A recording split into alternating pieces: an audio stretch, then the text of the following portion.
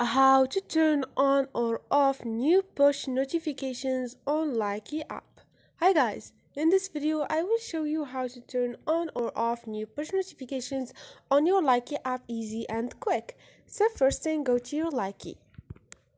Once you are there, click on those three lines up there and you're gonna find settings.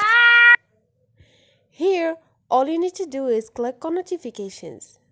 And now scroll down until you find new push.